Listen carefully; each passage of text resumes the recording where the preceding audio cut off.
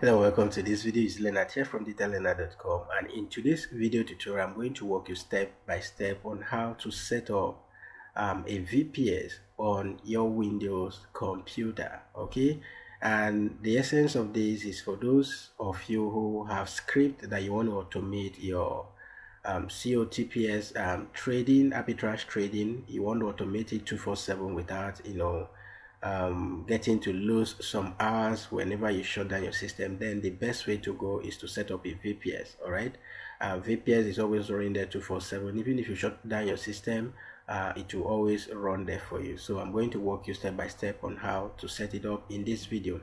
So the link to purchase this VPS is in the video description. Okay, so once you click on the link, it brings you to this page. This is the page where it brings you to. Now when you come in here, you want to go for this US Windows VPS option. Okay, this is the option you want to go with, and then you go ahead and click on choose plan. So when you click on choose plan, you'll see you have all of these different plans right here. Okay, we have the small box, we have the medium box, we have the window, the wow box, and then the deluxe box. So you go ahead and choose whatever option that you want to go with. Okay, here you have 1 core CPU, and then here you have 2 core, and then 2 GB RAM, 4 GB RAM. So these are all the specifications. This is why the prices are different.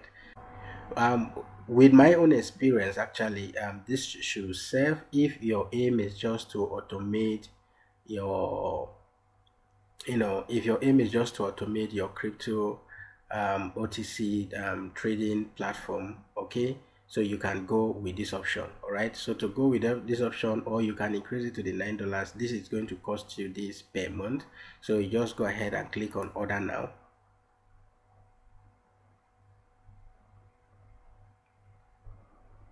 Okay, so once we click on order now, it brings us to this page, and here you are going to select how you want to pay. Okay, so if it is the billing cycle, if it is 3 months, you want to pay whatever it is. If I click on the drop down here, you see that they have well, as at the time I made my own purchase, there was a monthly plan here. Okay, I don't know, maybe whenever you are doing this, the monthly plan will come back, but right here they only have the 3 months, the 6 months, and then the 12-month plan. Okay, so the monthly plan is no longer here, but as at the time I did mine, the monthly plan was there. So if you want to do for 3 months, you know that it's 7 by 3, that will cost about $21 in 3 months. If you want to do 6 months, it will cost you $6, and then for 12 months it costs you $5.83. So just go ahead and select whatever option that you want. Okay, once you select the option you want to go ahead and fill in all of these informations. All right, so you go ahead and fill in this information, and then input a password here. You can go ahead and create a password, because this is what you'll be using to log into your account. And then on the operating system type, just click on it and select 2019. I'll show you how to change it to select 2016, because that's the option you have here. But while we are setting up the VPS, I will show you how to change this from 2016 to 2019. All right, so after that, once you fill in all of this information and then the password, you just go ahead and click on continue. Okay,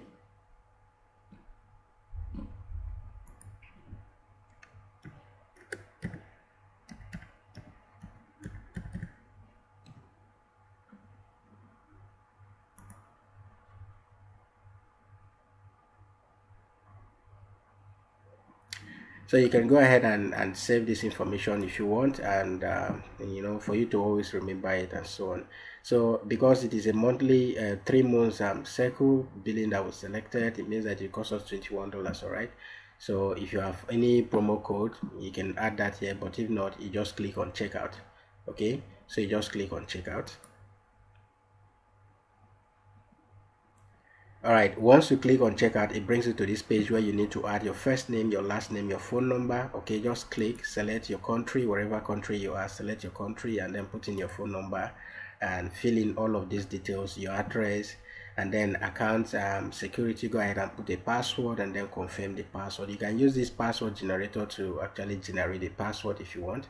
All right, after you finish filling all of these details, you go ahead and click on any of the payment method you want to pay. If it is Stripe, this is going to use your credit or debit cards. If it is Bitcoin, you are going to pay with Bitcoin. If it is PayPal or Perfect Money, just select any payment method you want to pay with. And after that, since it is a Stripe that is selected, it means that you put in your card details there, the expiration date, and then the CVC code. Okay, after that, you just go ahead and click on complete order here. All right, you check that you are not a robot here, and then you click on complete order.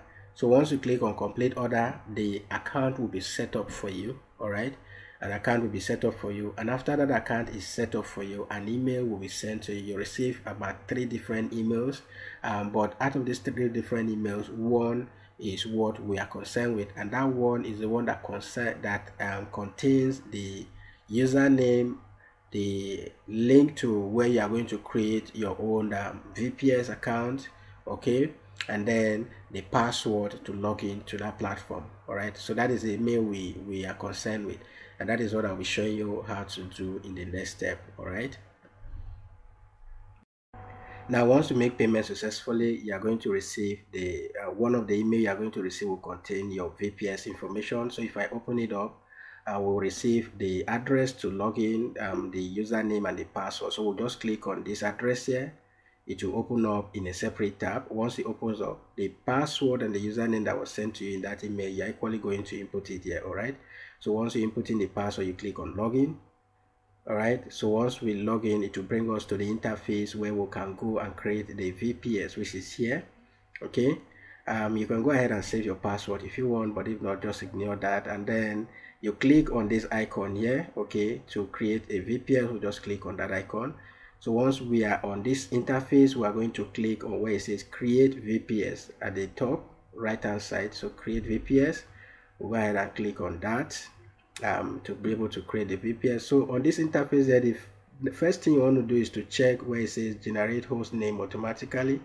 Okay, click on that, and that will go ahead and do that. So the next one is to select. This is where you change from 2016 to 2019. Make sure you select the operating system to be 2019. Okay, next thing is to put in password and then click on next. It's a new password you're going to put there. Okay, so click on next, and once you click on next, on this interface, you just scroll down and click next again. You don't need to do anything here. Click on next, and then on the next interface again, you are just going to click on next.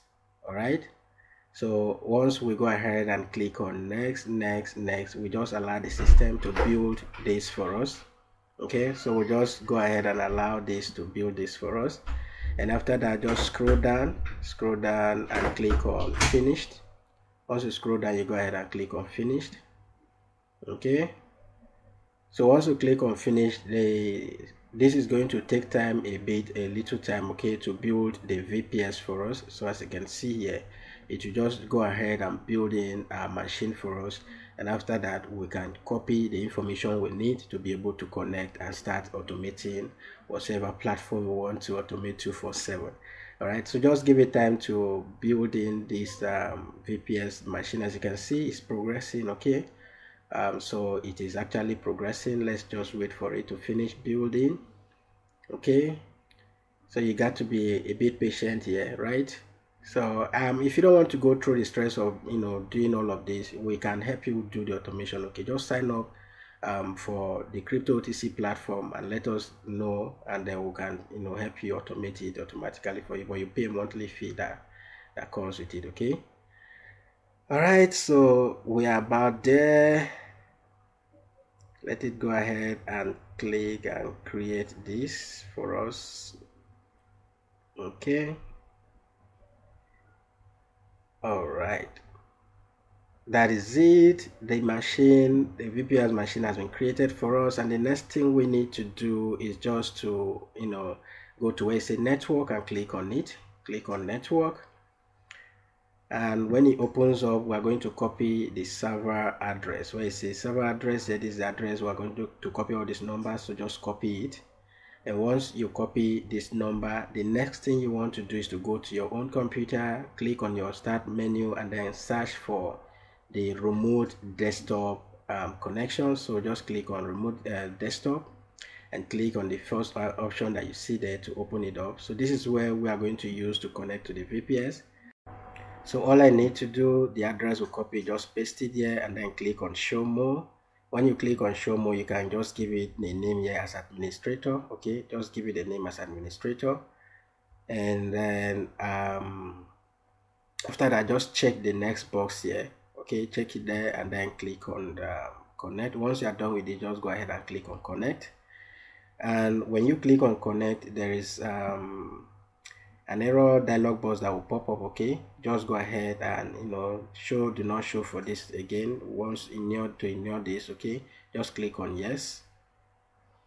And then once you click on yes, okay, once you click on yes, it will prompt us to put in a password. Now the password you are going to put is the one you created when you were creating your VPS.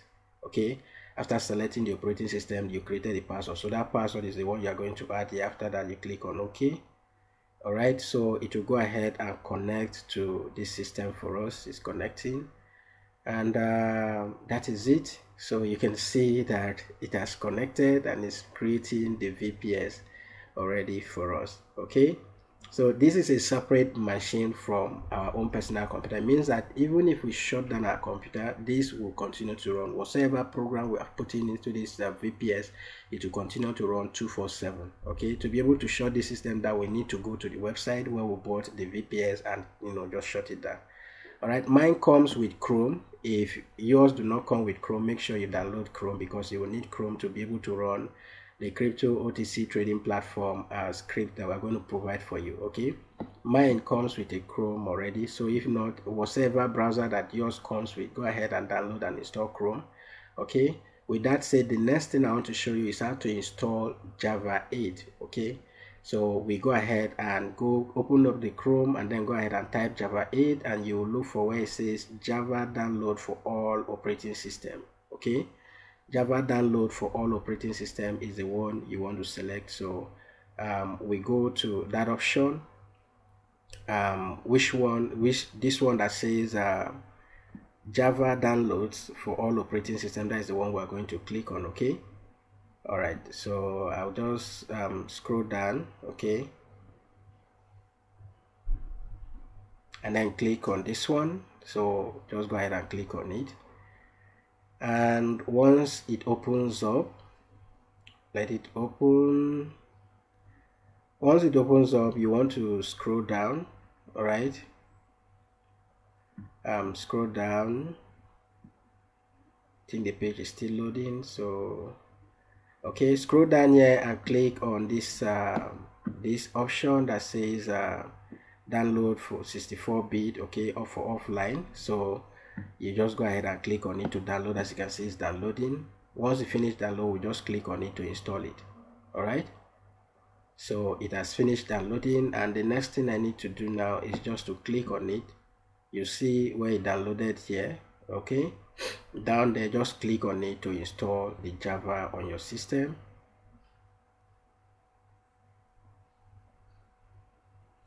And that is it. Just go ahead and click on install.